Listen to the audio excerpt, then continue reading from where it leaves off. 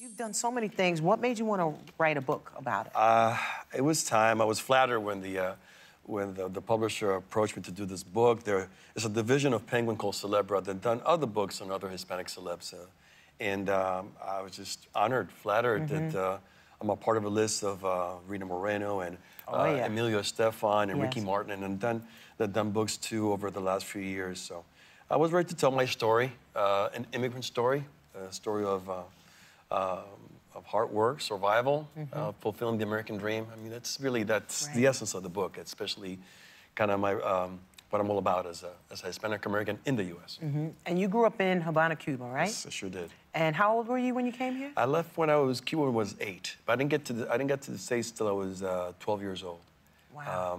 Lived in Spain and Costa Rica, and came to the States, to Miami.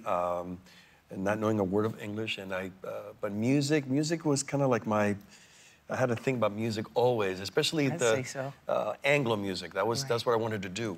From the minute I got to the States, all I wanted to engulf myself was just listen to the radio, and Miami was a great city for that because they had. Who were some of your favorite artists back then? When you? My God, I grew up especially loving singer-songwriters.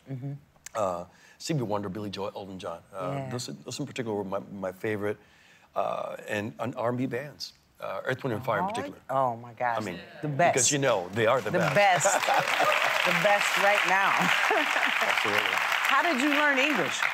I learned English initially by watching television and watching game shows and watching soap operas. I didn't want to watch Latin television. I was enamored with wanting to learn English, and really, I think my driving force was the fact that I was just so attracted to entertainment, to American entertainment.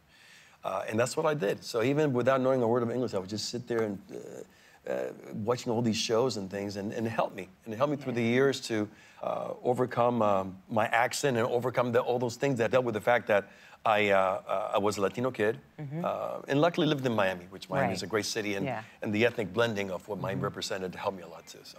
Woo. Oh, I'm like, what? Oh, yeah. You're checking out some flicks. That was when I got to Costa Rica. Yeah, my parents. Pura vida. Pura vida, that's right. That is correct. Costa Rica, what a special country. Oh, it is. It's a beautiful I love that country. Yeah. Oh, man. Beautiful rainforest. But now, I love that you wrote this book because it's so timely. I mean, we talk about immigrants. This is a nation of immigrants, but yet it's still such a relevant topic. Yeah. Cuba is in the news right now. Absolutely. What do you think about everything that... You know, I chronicle my experience of what's happening right now in the book because of my experience, me as a child. My father was a political prisoner in Cuba. So my parents suffered a lot, and we left Cuba looking for a better life, looking for freedom, looking for all those things that we got when we came to the States. And so this is a huge leap of faith on behalf of the U.S. government. I hope the Cuban government kind of does the same now. So. Yeah. It's a long time to not speak. A long time to not have communications. Really. Absolutely. But God willing, everything will work out okay. I hope so. I hope so. I hope it's the first step in the right direction.